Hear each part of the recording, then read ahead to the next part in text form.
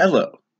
In this video, we are going to discuss the hybridization of atomic orbitals to form molecular orbitals. This idea is a consequence of the valence bond theory.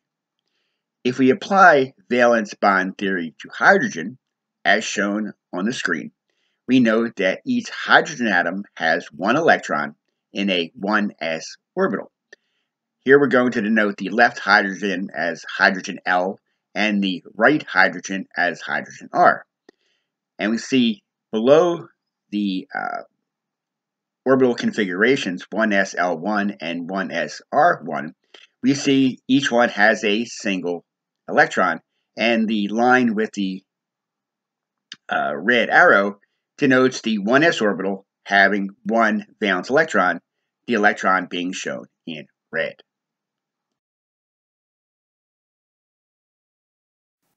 We also note with a green oval the fact that if we have one electron in an atomic orbital, we actually have space for another electron. We can also say that an orbital with one electron is half filled. A key idea of valence bond theory is these half-filled orbitals that overlap with each other and in the process gain two electrons that are the key to the standard covalent bond.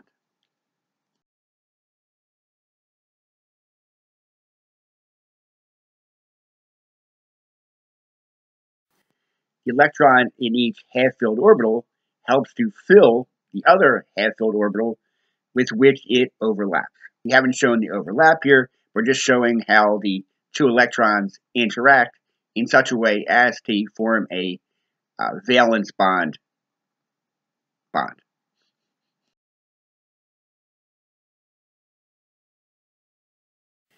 As a result of the overlap of the two different 1s atomic orbitals, we now have a single molecular orbital that has two electrons that are paired. So we have to satisfy the Pauli exclusion principle.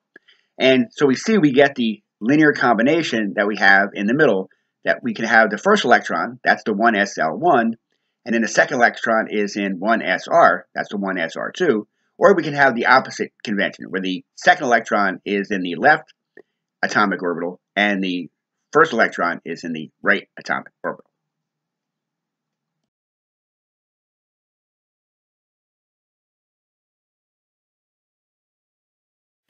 Here we have the ground state electron configuration for carbon in the valence shell. And this poses a problem for valence bond theory in that since carbon has two half-filled orbitals, the 2px and the 2py, it seems that carbon should only be able to make two bonds. So we seek a rationale for why carbon tends to form four bonds and not two.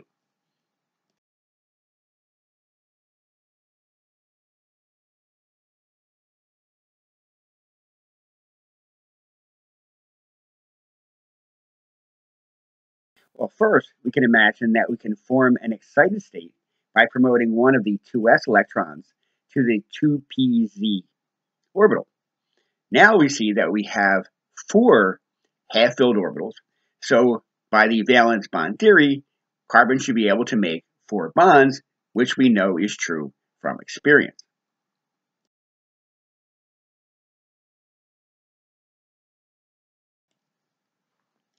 We know in compounds such as methane that all four of the carbon-hydrogen bonds have exactly the same length, which suggests that they have the same energy. But it seems surprising because we notice that carbon has a 2s orbital and three 2p orbitals, all of which have different energies. We would like also to be able to rationalize the various geometries that carbon can entertain in its different compounds.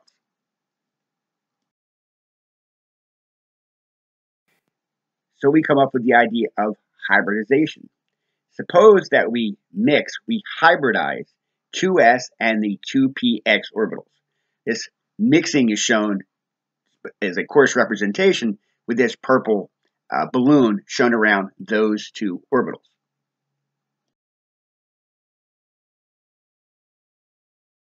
In the hybridization theory, we now imagine that those two mix in such a way as to form two equally energetic sp orbitals. So we have the two sps to the left, while the 2py and 2pz stay at the same energies they were before and remain unhybridized. So this is the general scheme for sp hybridization in carbon.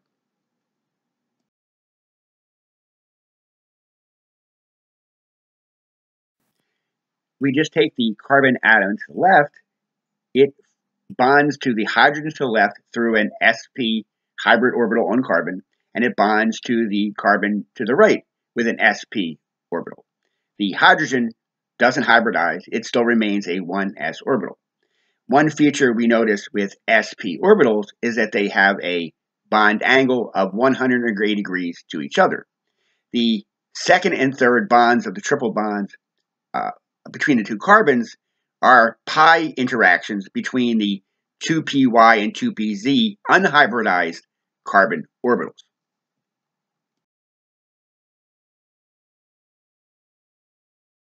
Now let's suppose that we hybridize three carbon orbitals, 2s and two of the 2p's. And this mixing, hybridization, is represented to show which orbitals are involved by this purple balloon around them. We imagine in the hybridization process, we now get three equally energetic hybrids.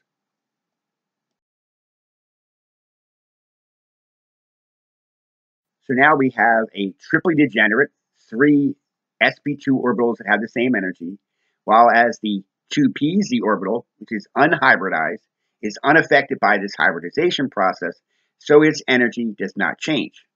As well, the orientation doesn't change for the 2pz, but now the sp2 hybrids will now have a trigonal planar configuration and an angle of 120 degrees from each other.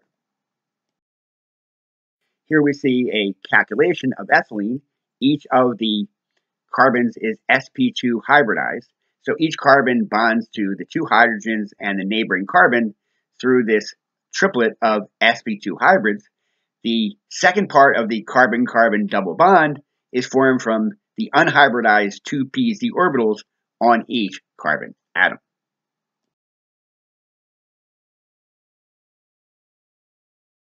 Finally, we can imagine a hybridization involving all four of the carbon valence orbitals, the 2s and the 2p's.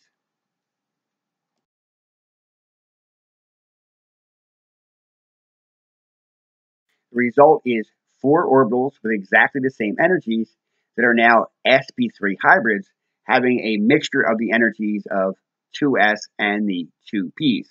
They also are going to have a orientation in space that is tetrahedral with bond angles of 109 degrees and 44 minutes.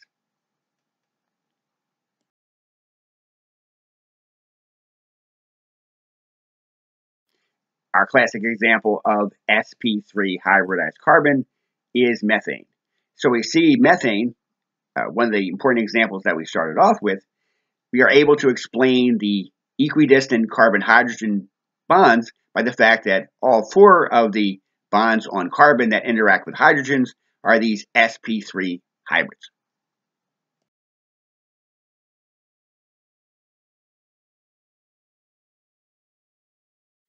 Can any other elements other than carbon undergo this hybridization process? Yes. So if we look at nitrogen, we notice that it has 5 valence electrons. So we have two 2s electrons and then 3 half-filled 2p orbitals. So this is the ground state configuration for nitrogen.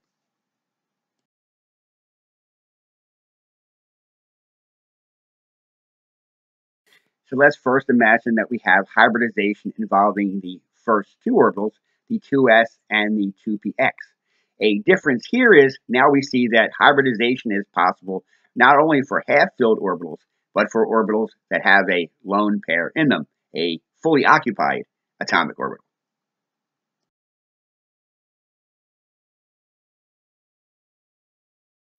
If this hybridization process occurs for the first two, we get at 2 sp hybrids for nitrogen, one of which is fully occupied and one of which is half filled.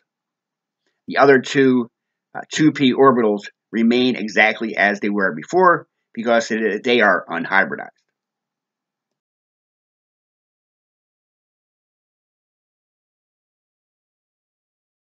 As we saw for carbon, sp hybridization leads to a linear configuration. When you have two atoms, it has to be linear, but the lone pairs uh, that are part of the sp hybrids are not seen in the picture because we can't see the lone pairs. We've noted here the calculated bond length of 1.095 angstroms because this is a nitrogen-nitrogen triple bond. One of the bonds is an overlap of sp hybrids on each nitrogen. The other two are pi bonds involving the unhybridized 2py and 2pz orbitals on each nitrogen.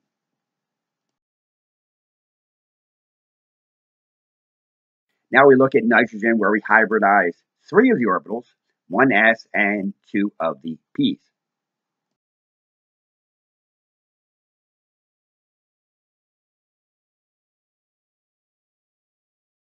As expected, this gives us 3 isoenergetic sp2 orbitals, one of which has 2 electrons and the other 2 of which are half filled and therefore available for bonding.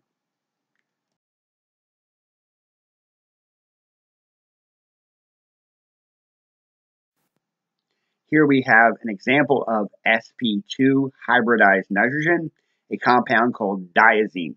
And it may look surprising that the bond angle is about 106 degrees. We would expect that the sp2 hybrids to be around 120 degrees in a trigonal planar configuration. However, because of the effect of the lone pair, we actually get a large distortion in the bond angle. We can verify that we really do have a nitrogen-nitrogen double bond by the slightly longer nitrogen-nitrogen bond length, 1.24 angstroms, as compared to the length that we saw for nitrogen gas N₂. Now we hybridize all 4 of the valence orbitals for nitrogen.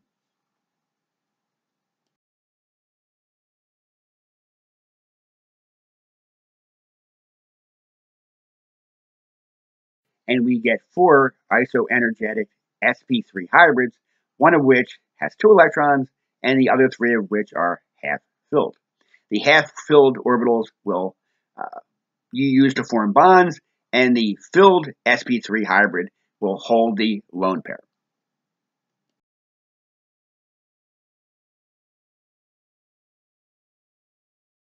Our classic sp3 hybridized nitrogen compound is going to be ammonia.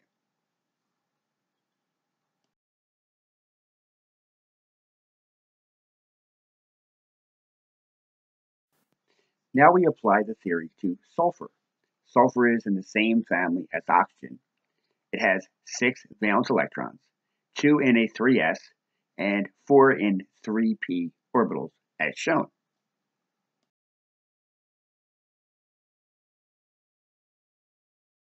We can promote one of the 3p electrons into a vacant 3d orbital, and now by the valence bond theory, sulfur should be able to form 4 bonds.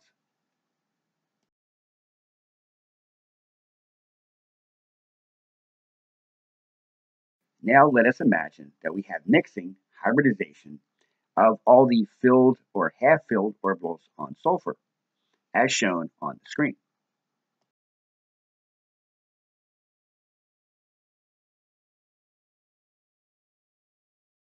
The result is 5 equi-energetic dsp³ hybrids, one of which contains a lone pair and the other 4 of which are half-filled, available to form covalent bonds with other atoms.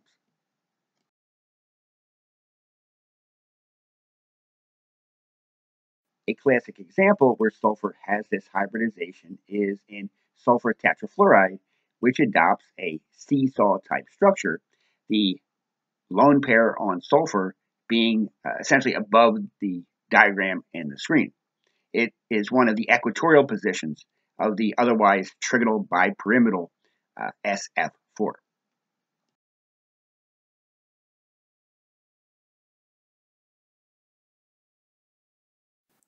The result is 6 isoenergetic d²sp³ orbitals, each of which is half filled, so therefore sulfur in this hybrid configuration is able to make 6 bonds.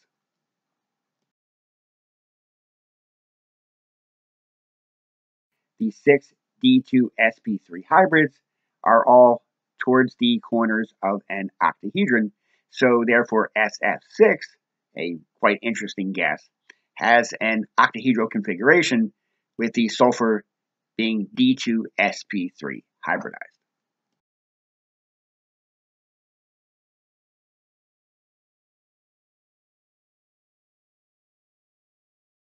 The final element that we're going to look at, as far as hybridization goes, is iodine. Iodine has a valence shell of the 5s and 5p orbitals with empty 5d orbitals that are nevertheless available.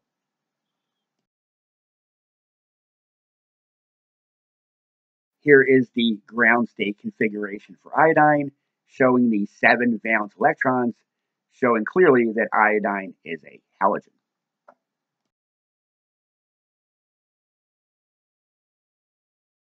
We can promote one of the 5p electrons to a 5d orbital. Now with 3 half-filled orbitals, iodine in this configuration would be able to make 3 bonds.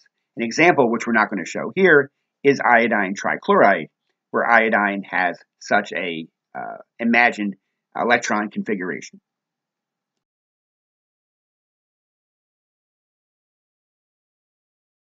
If another 5p electron is promoted to an empty 5d orbital, we now see a situation where iodine would be able to form 5 bonds because it has 5 half-filled orbitals. So let's imagine that these 6 shown filled or half-filled orbitals are hybridized on iodine.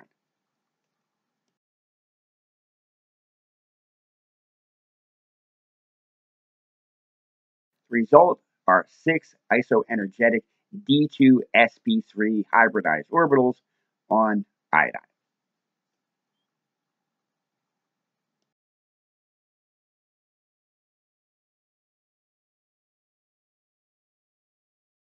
An example of such a compound for iodine is iodine pentachloride, which has this square pyramidal structure. We can imagine it as an octahedron where one of the positions is held by the lone pair on iodine.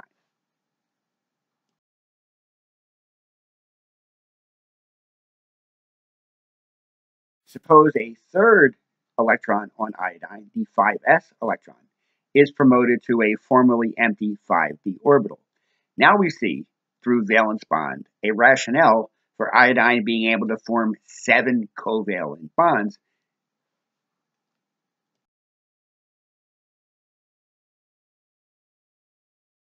If all 7 of these half-filled atomic orbitals hybridize, we get, as a result, 7 isoenergetic d³sp³ hybrids.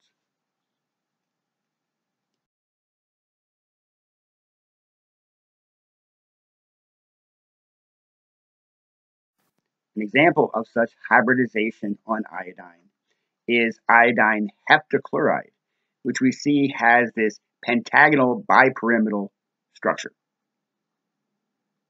I thank you very much for your kind attention. Be careful, stay safe out there, and as always, have a good one.